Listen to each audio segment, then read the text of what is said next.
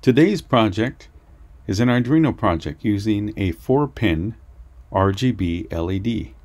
By the way, if you like this video, feel free to give it a thumbs up, and also feel free to subscribe to the channel, as we will be uploading and showing more and more videos on Arduino projects. So let's get started.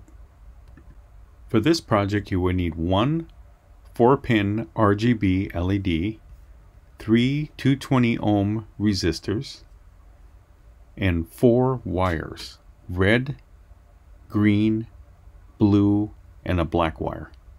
The long pin that you see is where the black wire is connected to. Put each pin in one of the holes of the board. The second pin from the left is where the black wire is connected to. Now connect a resistor to the pins of the LED across that lowered part of the board. Now connect resistors from the rest of the pins except the black one. Now connect a red wire from the first resistor. Now connect a green wire to the second resistor. Now connect a blue wire to the third resistor. Now connect the wires to your Arduino. Pin 3, 5, 6, and ground. 3 is blue, 5 is green, 6 is red, ground is black. Now, let's write some code. The first thing we're going to need to do is to define some variables. So let's take a look how to do this. So the first thing we're actually going to do is define some pins. Let's define what the pins actually do. So I'm going to use a comment and put define some pins.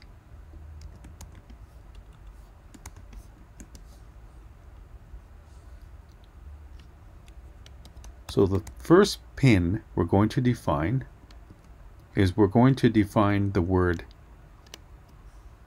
blue as pin 3, or we're going to define the word blue as 3. We're going to define green as pin 5, or as number 5, and we're going to define red as a 6.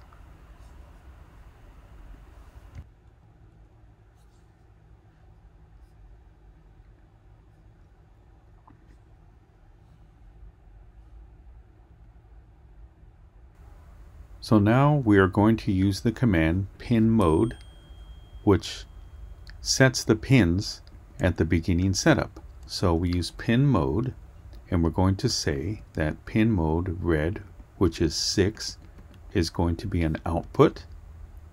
Okay. And now pin mode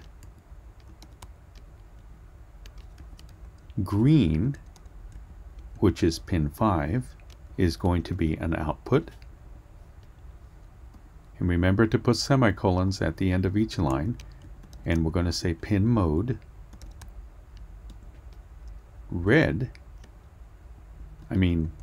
blue is going to be an output, and put the semicolon at the end.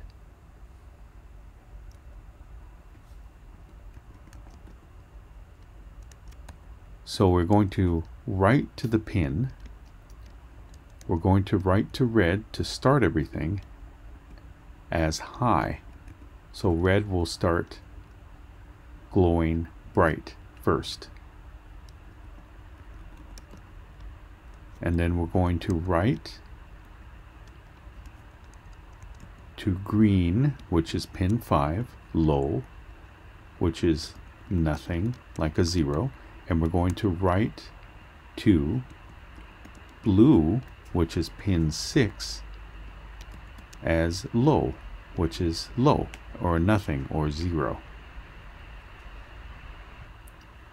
So now we are going to define some variables.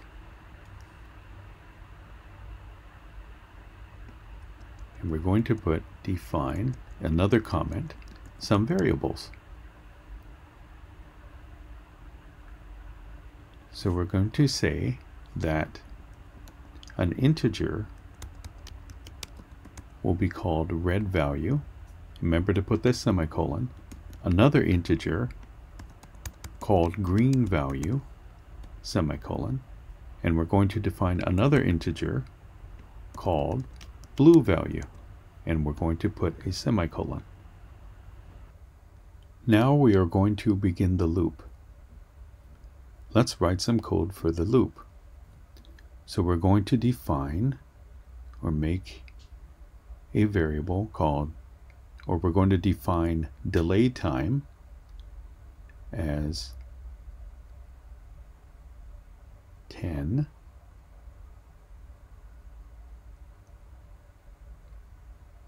And this is the amount of time that fades between the colors.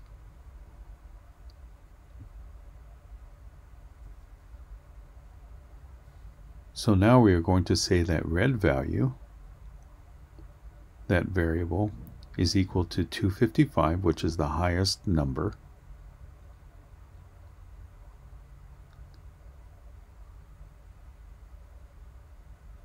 And the values go from 1 to 255. That's all the way dim, which is nothing, to 255. And now we're saying the green value is equal to nothing, or 0. And remember to put the semicolon. I forgot to put the semicolon on 255.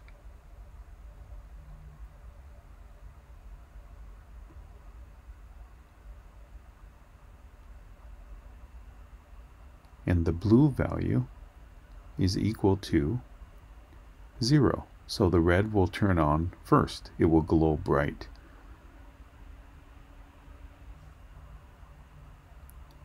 Now I'm going to add a comment, and we're going to make a for loop.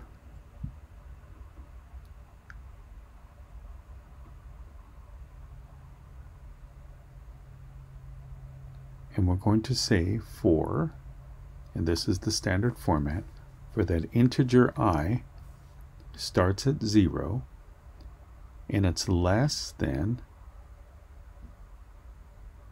255, count it by 1. That's what that means. And now we put brackets around the activity we are going to do. So now we start our first bracket. And this is what we are going to do inside the first loop.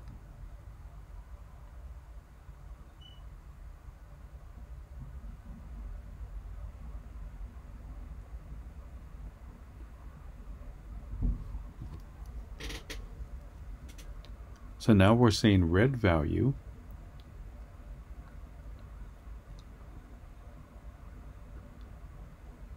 is going to count, is going to go down 1, is going to count down 1, and now green value is going to count up 1.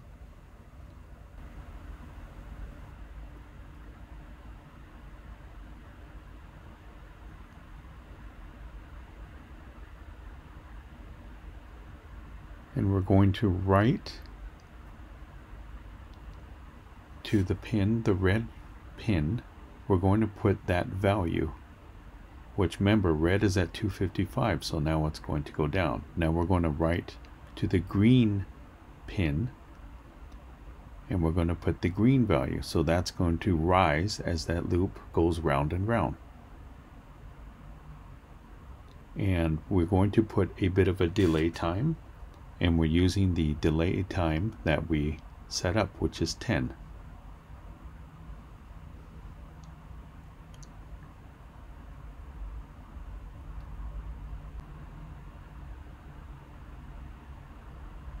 So now we go out of that for loop,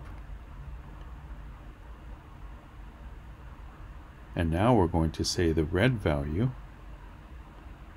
is 0, so that's off, and the green value is now bright, and the blue value is now 0 or off.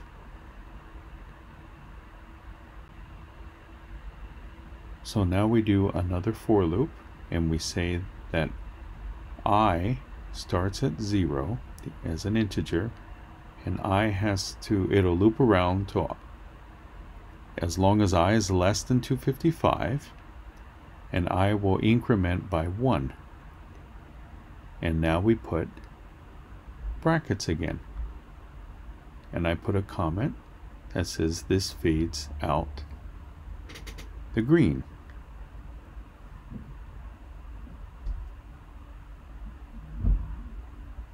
So now we have the braces, or the brackets. So the green value is going to decrease by 1,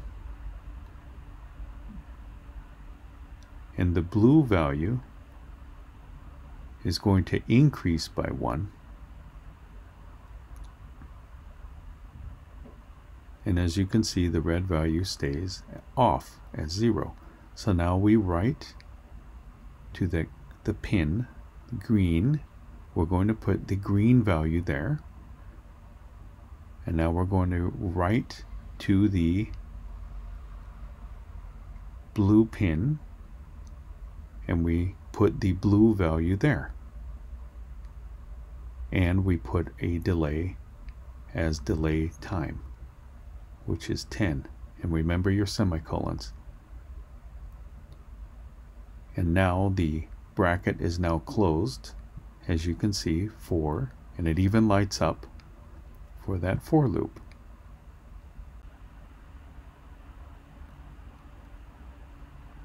So now we're going to work with the color blue. So we're saying the red value is off, or 0. The green value is off, and the blue value is now high, or on. So now we do the same loop that we did last time.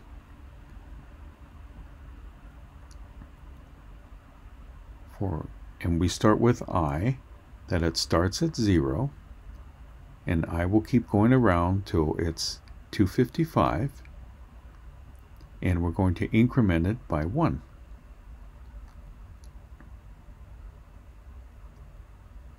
So now we put our brackets, and that's the activity that's going to be inside the brackets.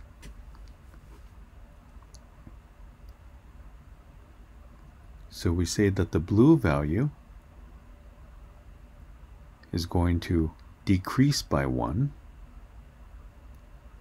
The red value will increase by 1.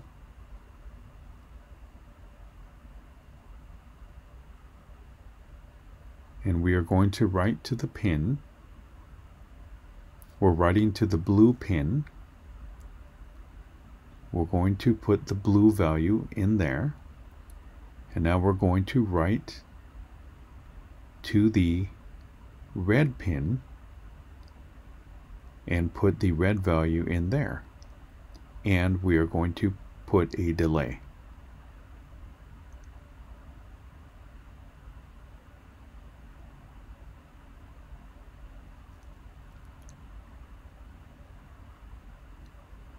So that is the end of that loop. So now let's upload the program to the Arduino. The Arduino now receives the program, and now let's see what it does. The red starts, the green, and then it will go blue. If you liked the video, give it a thumbs up, and feel free to subscribe to the channel. And always remember, have fun with your Arduino. It is a lot of fun. And the most important thing, keep on learning.